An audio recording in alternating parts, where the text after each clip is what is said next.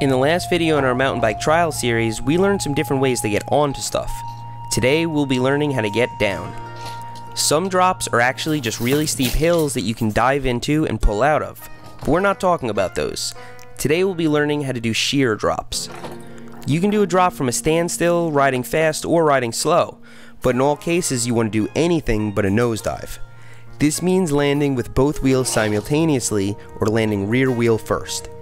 It seems like the slower you're moving, the better the case for the rear wheel. When moving fast, landing level will help you regain control of the bike quickly. To drop to your rear wheel, you'll want to get your bike onto the back wheel as you're dropping. Doing a pedal kick is a great way to transition into this position when riding slow. In a low gear, give your bike a quick and deliberate crank while pulling your bars to your waist. This will pop the front wheel off the ground and propel you away from the drop. Since your arms will be bent, you can use them like a spring to cushion your landing. Your back wheel will contact the ground first, and then you can apply some resistance to the bars as your front wheel descends. Landing with both wheels is slightly different. Since a pedal kick may not be possible at high speeds, shift your weight to the back of your bike just enough to keep your nose from diving. By pushing or pulling on your bars, you can adjust the pitch of your bike. Drops can be done with front suspension, full suspension, or no suspension at all, but the concept is still the same.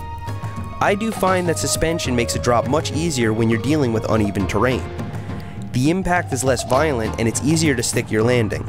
If you're riding street though, a fully rigid gives you the precision you need to land in an exact spot.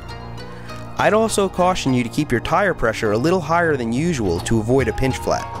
This is especially important when you're riding street. If you're riding tubeless, you won't get a pinch flat, but you can still wreck your wheels.